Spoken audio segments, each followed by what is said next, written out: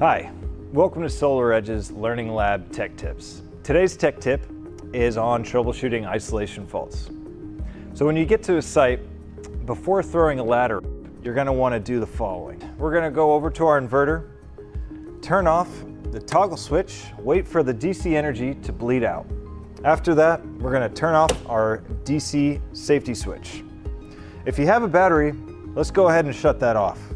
So on our SolarEdge batteries, we're going to turn the toggle off and then breaker. Turn off your solar breaker.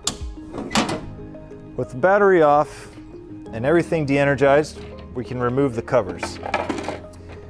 If the inverter doesn't look like a fishbowl and there's no water in it, let's continue looking for our isolation fault. Remove the top cover, inspect for damage or any debris. If everything looks good, we're going to come down to the lower cabinet of our inverter. We're going to remove our battery wires and our PV wiring. With our PV wires removed, we are going to test them an open air voltage. If those check out, land just one of the strings back in the inverter. With one of the strings landed in the inverter, we'll replace the cover,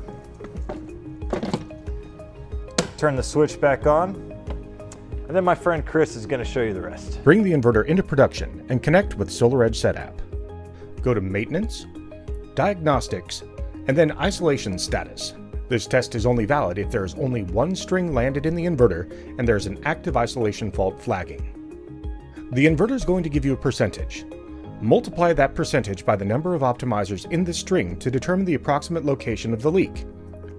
For example, if the inverter gives you a 40% and you have 10 optimizers in the string, the leak is likely in the conductors or equipment around the number 4 slot optimizer from the DC positive side of the string. 0% indicates the fault is likely from the inverter through the DC positive home run up to the first optimizer.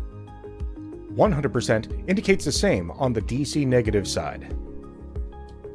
For more information, check out the link to the troubleshooting guide in the description below.